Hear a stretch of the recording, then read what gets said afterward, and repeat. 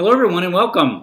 You know, it feels like it's been a while since I've uploaded a video, but even though I feel like I'm a little bit rusty, I hope I can do justice to As a God Might Be by Neil Griffiths. This is the most recent book that I finished, and following this chat, I will touch base briefly on what I'm currently reading as well as what my planned next read is going to be. But yeah, As a God Might Be by Neil Griffiths. This was published this year, 2017, about a month ago, so late October of 2017, and I really was anxious to get to this. So the description of it really sounded like something that I would be interested in, and I really wanted to get to this during my my free reading period, which will end here at the end of November when I move into my December rereads. So yeah, I'm glad I got this read during my free reading period. What it's about is it's about this sort of youngish middle-aged, kind of a young middle-aged man. He has young children, who is this sort of upper middle class fellow in London, who suddenly sort of just out of the blue, I guess, becomes compelled to build a church. And so he sets out to do this. He belongs to kind of a affluent middle class, family and friends, a social group, I guess, in London, and it reminded me of initially his social group, his friends and his family, really reminded me of a Woody Allen movie from maybe the 70s. If the Woody Allen, these affluent sort of middle class, well-educated, sort of urbane people, group of people, and what would happen in the midst of that if one of those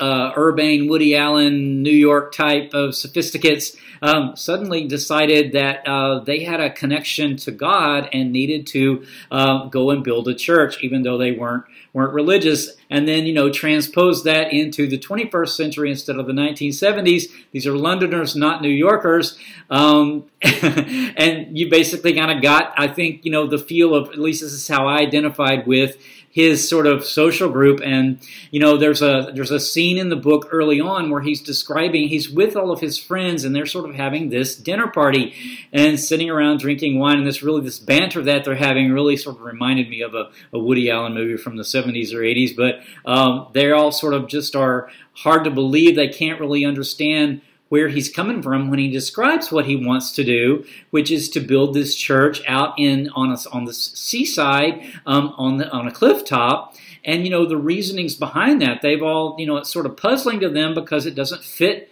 I think it doesn't fit their normal narrative of not only of the normal narrative that they have of him, but the normal narrative that they have of, reality itself. So our main character's name is Proctor McCullough, which right off the bat, that's another thing that really clicked with me, because it really sounds, to me, it really sounds, as an American, it really sounds Puritan. It sounds really Plymouth Bay, Proctor McCullough settled in Plymouth Bay Colony in 1621. It really sounds, to me, it sounded really Puritan, although Proctor McCullough is no Puritan for sure. Like I said, he doesn't really even have a religion or a particular faith, I wouldn't say. He's a kind of a typical Westerner, Western, like from Western European civilization, where, I would say more or less most of the worldview for Western civilization is a secular one.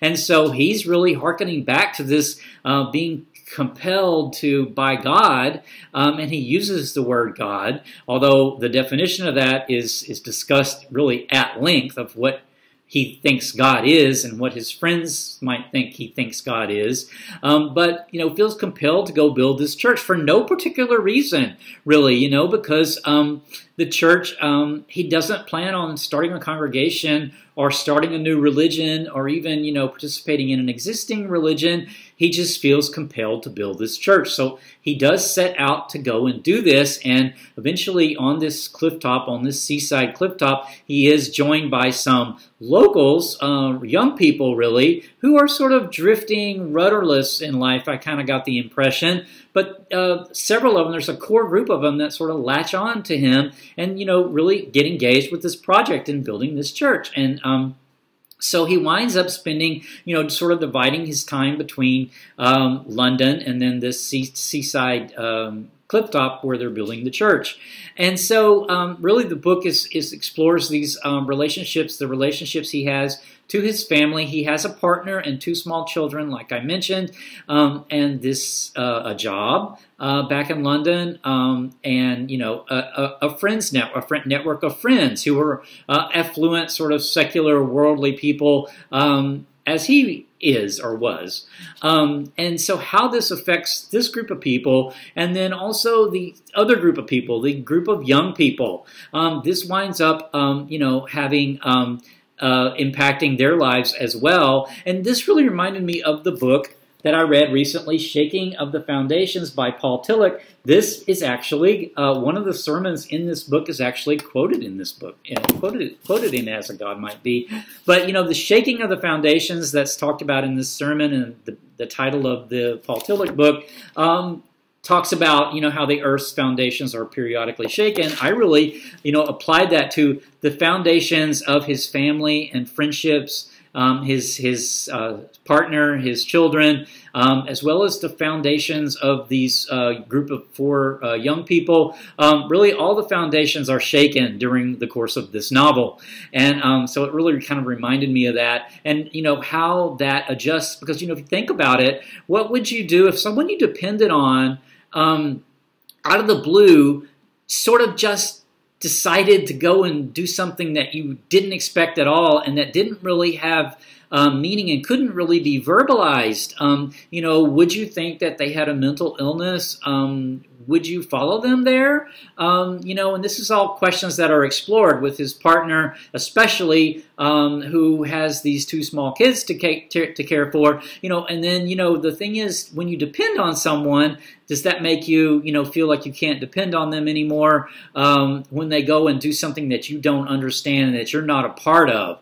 So, this is explored really, I think, this idea is explored really at length. So another kind of thought about it was Hesse, Hermann Hesse. The novel really reminded me, especially early on, of a Hermann Hesse novel, except that Hermann Hesse was a 20th century person, and this is definitely a 21st century work for the 21st century, I think. But this sort of seeking, Hermann Hesse, seeks spiritual answers in Eastern traditions, largely, at least the books that I've read of Hermann Hesse. Whereas this character, our character, Proctor McCullough, is not really a seeker. He really thinks he's found because he really feels like he's connected with the divine, but the divine, God. So God in the sense of the Christian God. So I think this reminded me of another book that I read not recently, but I think I read this last year. Let me just pull this up because I pulled up the cover. I wanted to pull up the cover for you just so that we could... well, I'm not going to find the cover. I can't find the cover. Kindle has changed its library, and it's harder to find. Oh, here it is. All Things Shining. Reading the Western Classics to Find Meaning in a Secular Age. So I think what this book is trying to do is, at least the book was speaking to me, that it was trying to find connection to God, connection to meaning, that meaning that really only religion can describe, religious words. It's hard to put this kind of meaning into words that are not religious, because the religious words are the language that develop to describe this sort of feeling and this sort of experience. And so, things like miraculous, the miraculous, the divine, the transcendent, and so this was I think really a lot of what the book was trying to take.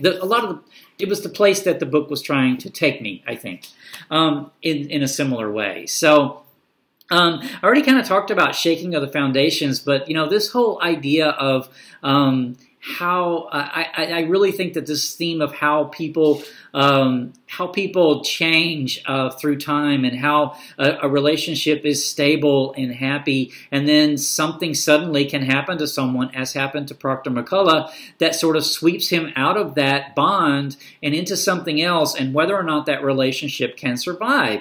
And one thing that I really kind of saw with this was possession, kind of love as possession. There's a lot of discussion about love and different types of love, and I think that that's also explored in this novel. Family love, romantic love, sexual love, friendship love, and then this universal love of God, this sort of the universal love. There was a scene in the book, though, that really struck me about this talk. There's a conversation going on at a dinner, and the discussion around at this dinner is this whole topic of universal love, and this sort of loving everyone no matter what happens to them, no matter what they do, loving your enemies even. There's some things that happen in this book that I'll mention here more in a bit that really sort of test this sort of limit of universal love and unconditional love. But the thing that struck me in this scene, particular scene in the book, was that the character Proctor McCullough is eating lamb's kidneys. And so to me that was just such a shock in a way, because it almost actually even made me nauseous, because a lamb, a little innocent lamb, is a baby, a child really of another species who can feel fear, who feels fear, who can feel pain, who can feel terror. And this violence that was done to this lamb over this dinner where they're discussing universal love was just so much that it actually made me nauseous in that spot. So yeah, I thought that was kind of really interesting, though, that juxtaposition of him eating the lamb and sopping up the juice of the lamb's kidneys while discussing this sort of universal, unconditional, universal meaning from the universe love, not meaning it's all encompassing. It's the meaning of life is love, and yet sort of ignoring it in this instance of the innocent lamb that had been killed for this dinner, paying no attention really to it, other than just it was something to eat. So yeah, I think I better stop. I'm running out of time. I did mention sort of this love as possession, and I think that was another area that was explored. This tension between his family back in London, the tension between the people that he met and was connected to at the site of the church. There is one thing I want to mention before we completely run out of time is the cover, the book cover here that you can see. This is from a painting by Giotto, and it's called Lamentations. You can see the tree on the cover up there in the upper right, and Lamentations has a really significant meaning because of something that ends up happening, very tragic, eventually in this book, that tests the bounds of love, of universal love. So yeah, I thought that was really cool. So yeah, I'm super glad that I managed to get this read. It was a big book to read, 600 pages, but well worth the time and investment. So what I'm reading now, let me just see if I can pull it up quick because of the new. Can't seem to navigate the new Kindle very easily, but there's the Dark Forest by Cixin Liu. For some reason, I keep losing the cover of this. It's a science fiction work. It's the second in a trilogy. I'm hoping to get all three of them read, so my next read is actually going to be the third in that series, which is called Death's End. The Dark Forest says, in the Dark Forest, Earth is reeling from the revelation of a coming alien invasion in just 4 centuries' time. The aliens' human collaborators may have been defeated, but the presence of the sophons, the subatomic particles that allow Trisolaris instant access to all human information, means that the Earth's defense plans are totally exposed to the enemies. Trisolaris, I just love that. That is, 3 suns. That world is explored in the 3-body problem, which is the first of this trilogy. So that's my next 2 reads. I'm hoping to finish out this trilogy before the end of November and then move on into my December month of rereading. So I'll have more on that coming up. I do also have a couple of opera chats to do, so those will be coming up in the very near future. So stay tuned. Take care. Bye.